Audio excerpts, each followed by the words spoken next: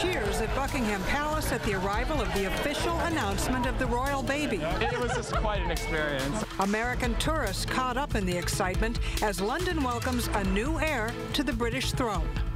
This is the Bay Area's news station. KRON 4 News at 8 starts now.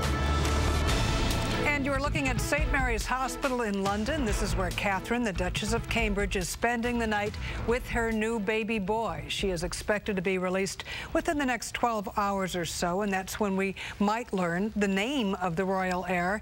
Grant Lodes has been following this hoopla. He is here now with a look at what is really a very big deal for the British. Grant? Huge deal, Catherine. It's not every day Britain gets to heir to the throne. This headline is from 1948. It welcomed the arrival of Prince Charles, and 34 years later, in 1982, Diana, Princess of Wales, gave birth to William. Now it's 2013. William himself is a father. Charles is a grandfather with a new baby, and this is a very select group of three.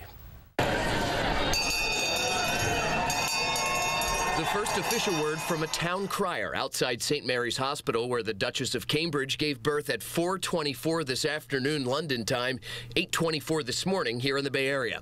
In keeping with royal tradition, the Queen's press secretary posted the royal birth announcement outside of Buckingham Palace. So excited about it. I had to come up for the day. It's That's great. amazing. I'm so honored to partake in it. I remember watching Charles and Diana getting married as a teenager, and now to see her son have a baby, it's magical. Now we're speculating boys' names, so maybe a James or an Alfred.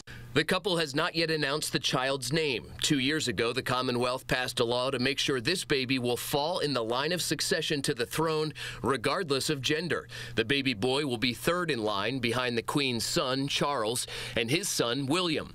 The royal baby has already brought a retail regalia. One research company estimates retailers will sell well over $100 million worth of royal baby-related toys and souvenirs.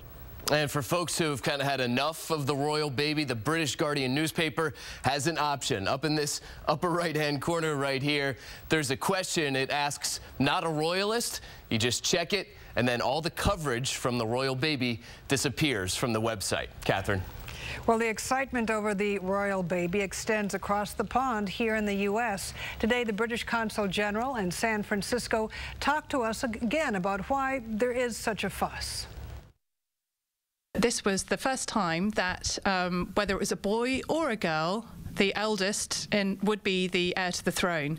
It happened to be a boy this time, but if it had been a girl, the girl would have also been the heir to the throne, and that's the third in line to the British throne.